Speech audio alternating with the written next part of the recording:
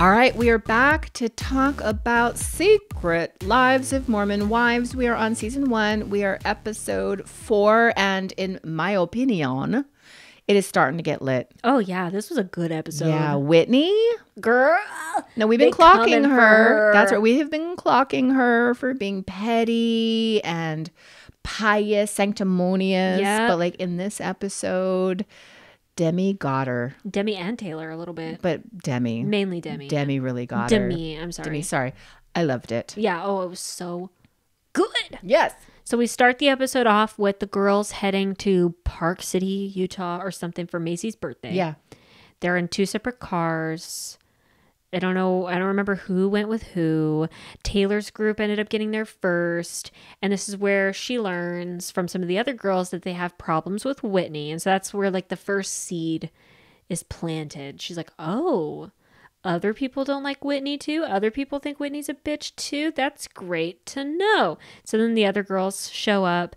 Whitney buys them all matching sweatsuits. Cringe. It's all just so they can create a TikTok later. Right. Which they do end up doing on the show. I would totally wear those sweats though. I thought they mean, were they cute. look like comfy sweats. Yeah. But they're just cringe, you know? Okay. Like the group is just cringe and TikTok is cringe. Okay. But anyway, so Sorry. Got it. they have their matching sweatsuits, and then Jen kind of opens up to Jesse, I think, about being the breadwinner with her and Zach, because Zach's a deadbeat gambler, poker addict, which I know we're going to get into later in this season. I mean, I know we addressed this a little bit last week, but like the mendacity to be talking to Jen in any kind of way as if you are the head of the household when you make no money. None. You are a literal failure. Broke ass. You look like Gary Busey and or a crackhead. You're an evil person. You're a misogynistic asshole. And you bring nothing to the table. Literally ask yourself, what do I bring to the table with this veritable goddess of a woman? You bring nothing. Let me answer Literally that for you. nothing. Thank you for asking. You bring nothing. You're not Literally even nothing. good to look at. And no offense. No offense. You were just reaming me out for body shaming Kim Plath. And I'm not sorry. No. I want to be This guy is translucent. Yeah. I'm sorry. I should be better. I'm going to try harder with that. You won't. But not if it's a man. No. Give a fuck. Double standard. Not if it's a misogynistic piece of shit like Zach Affleck. Yeah. I will get in that ass. Fuck this guy. Yeah. I mean, I can't wait till we get to his gambling addict shit. Like the next episode, I know I'm jumping ahead, but in the preview when we're talking about Las Vegas and he's at poker and he's gambling all and over he's yelling at her because I think they Yes. go to some strip club or something. Yeah. And she gets really scared because she knows he's insecure because you know he's a fucking needle dick. Yep. You know he's Oh, a fucking 100%. micro penis. Tiny. Pamper baby. Yep. Pamper boy. Pamper penis. Yep. So he cannot fathom a night where she's at the Chippendales or the Thunder from Down Under and she sees that there's a world that exists where penises are larger than 2 inches. Oh, yeah. And oh my God, does that threaten his masculinity? Oh, yeah, 100%. I hate him. And I mean, he's only been in one scene. I know. hate him. I hate him too. But from the clips I've seen, I'm like, he's such a piece of shit. But it's like wild because Jen is like this good Mormon. She like actually wears the undergarments, whereas all these other hoes aren't. So she's wearing the undergarments. I wonder if Zach's wearing his undergarments. Probably not. Probably not because it's a man's She did world. forget her garments, though, She for the Park did. City, Utah Naughty girl. adventure. Wow. Bad Mormon. Bad. But she does talk about that. And we get into that more when Demi brings out this lovely group activity, Truth Box, because this is such a good idea with these fake assholes, to bring out a truth box and have them all write anonymous truth questions or truth confessions or something. And then the girls read them out, which was so good. We have dumb questions like, you know, who would you go lesbian for? Right. Whose husband would you fuck? And then Whitney gets asked, why are you so jealous of Taylor? And Whitney's like, Is it because all the clout she got when this swinger scandal came out? oh my God, who asked that? I wonder. Somebody who's a genius. Probably Demi. Yeah. And Whitney skirts around it. And she's like, well, I'm not jealous of her. Of course not. I was just upset that she got forgiven for her swinger stuff, but people are still mad at me for twerking in front of my dying kid who had RSV.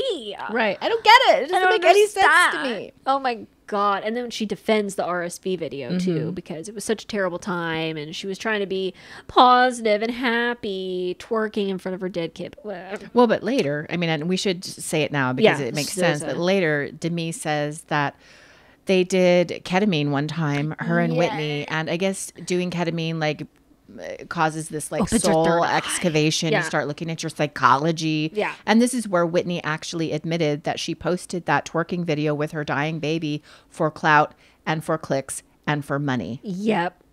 But Whitney will deny that to this day. Well, yeah. And in the circle, in the truth circle, she's like, no, I mean, he was getting better and I was in a just joyous moment and I wanted to dance. No, you didn't. Girl. You wanted to exploit your baby. Well, and that's what's like so crazy. That just shows how crazy Whitney is, because I'm like, this was an inappropriate video. Like, you shouldn't have been twerking in front of your dying kid with an RSV. Whereas Taylor owned up to the rumors. Like, she owned up to the fact that, yeah, I was swinging, I'm cheating on my husband. Like, I did a bad thing. Like, she came out and was open and honest about it. But Whitney can't be honest about her RSV video. She can't be honest about her gay husband. She can't be honest about shit. Right. So fuck Whitney. And then Demi gets asked about calling Jen too Mormon. Mm-hmm. And they kind of have like a little tiff about it, because Demi's like, you just say it all the time. Like, you're acting like you're a good Mormon. Like, shut the fuck up. You're constantly talking about your garments and everything. And it's like, it's a bit much. Yep. But then she's like, and you would have only heard that I said that from one person, and that's Whitney. That's Whitney. Right. And then Jen claps back and is like, well, but what about the time that you called Taylor white trash? Yeah. So then it just gets escalated from here. And then Taylor calls out Demi for changing in front of Dakota, because Dakota was scandalized by it, which I'm just like, this is so stupid. Well, but I mean, it was a fair point, because Demi was trying to justify her calling Taylor white trash by saying that, well, you are trashy though, because you had this whole swinger scandal. And furthermore, we like went to a party and we thought we were just going to hang out, but like you were kissing my husband on the top of his head. Yeah. And it was just a weird swinging vibe. And I had no idea. And that's trashy. It's objectively trashy. So that's why I said that I should not have said that to other people. Yeah. Should have had a convo with you. I didn't do that. But she admits it. And then Taylor says, well, do you think it's trashy that you walked out in front of Dakota with just a bra on? Which is hypocritical. Sure, yeah. It's hypocritical. Yeah. So I liked how Taylor did that. I did too. I thought I liked their little quips back and forth, but I did like how Demi was owning up to what she said. Like, she wasn't trying to skirt around shit like Whitney was. Mm-hmm. Demi was just like, yeah, I shouldn't have said that. I'm sorry. Like, and was actually apologizing and whatever. So after this whole truth box thing, Demi's like, that was a bad idea. I feel obliterated by that, which she was a little bit.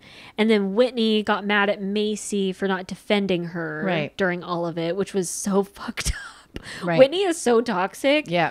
And then it's the next day. They're filming their dumb TikTok in their matching sweatsuits. And Taylor takes Whitney aside and is like, I want to talk to you. I want to have a private conversation with you.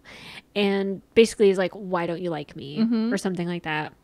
And Whitney's like, what? Like, I just didn't go to your baby shower because I don't think we're like good friends. Right. And so Whitney's trying to play it off like, well, I don't actually have friend-like feelings for you. It's not a big deal. It doesn't have to be dramatic. And Taylor is saying, well, but I thought we were friends, like, and I did check in on you when you were having your grinder scandal with your gay husband, and I do care about you, so like, when did this change? And when he's like, I mean, I don't know, it just did. She was very dismissive of Taylor. I thought Taylor, in that moment, in that argument, it wasn't even an argument, I thought she was being very conciliatory. I thought she was like trying to find out what the problem is so she could fix it. I think she was being very humble, and like Whitney was just sitting there as if she were on a throne, honey. Yeah. And like putting her scepter down and saying, no, I don't want to be your friend. And I was just like, ew, you are the worst kind of woman. You've never been checked by somebody else, honey. It just takes one time. Girl. And I'm the woman to do it. Facts. I'm the woman to do it. Facts. Gonna get checked. And so actually the woman to do it is Demi. Because everybody's listening to the conversation downstairs with Whitney and Taylor. And they can hear how Taylor is trying and how much of a bitch Whitney is being. Yep. And so they're talking about it downstairs. And Demi is saying things like, I mean, it's just not okay. Like, why are you talking to, and you talk to everybody else about her, but now you have this moment to actually hash it out with Taylor, and you're not doing that. It's so fucked up. And so Demi gets up, takes her happy ass upstairs, and barges in on the conversation, which I love. Oh my God. Queen shit. It was so good because she's talking mad shit about Whitney downstairs, and all the girls are agreeing with her.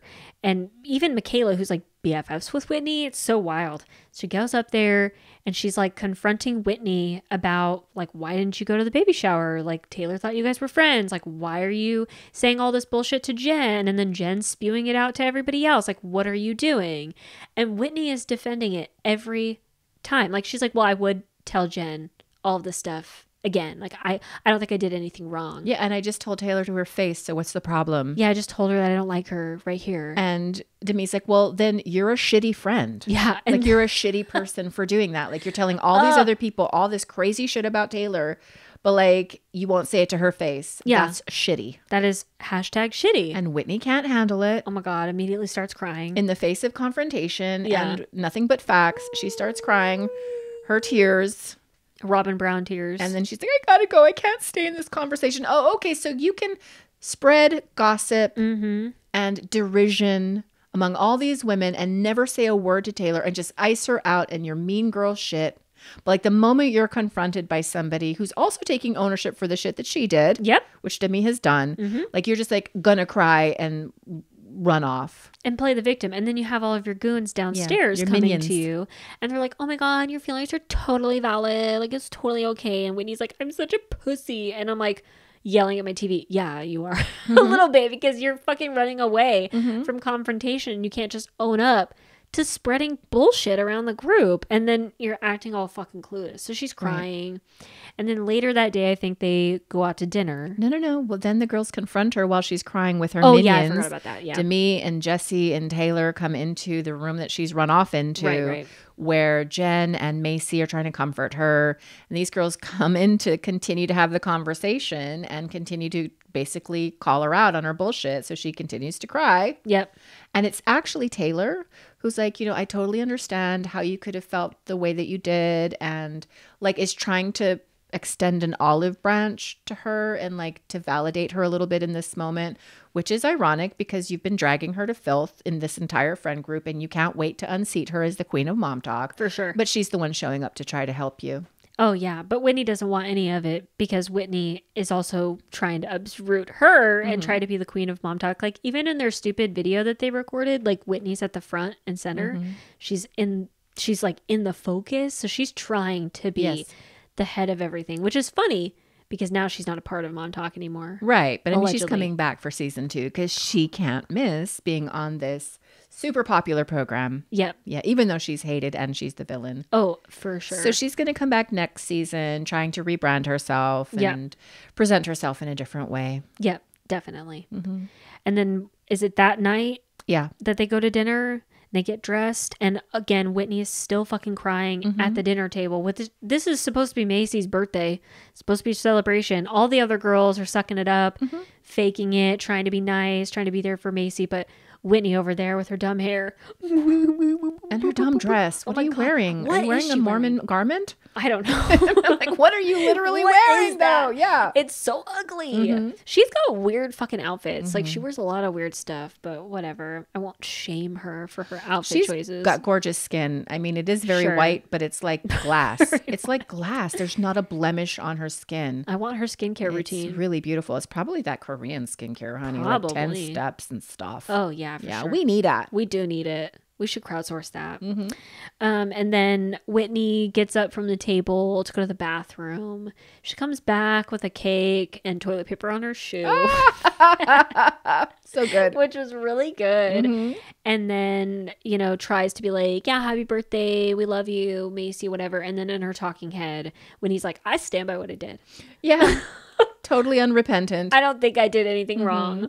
Like, girl, you're whack. Yeah. You're crazy. She has an inflated idea of her importance in the world.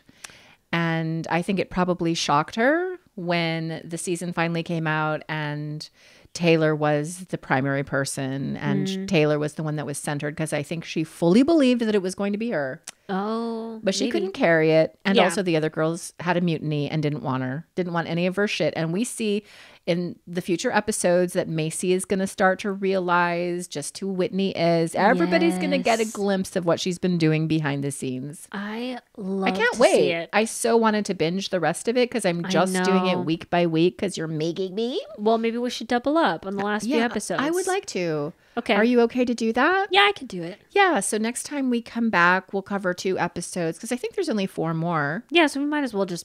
Yeah. I want Bang to it watch out. them. Yeah. I'm so entertained. Me too. Well, is there anything else that we need to say to these beautiful raccoons before we get up on out of here, Beatrice? Well, if you love our podcast, I sure hope you go to your favorite podcast platform and leave us a glowing 5-star review. It really helps us grow the pod. We're trying to get famous out here. Absolutely. We will be back next week to talk more triggering Cody Brown and Sister Wives.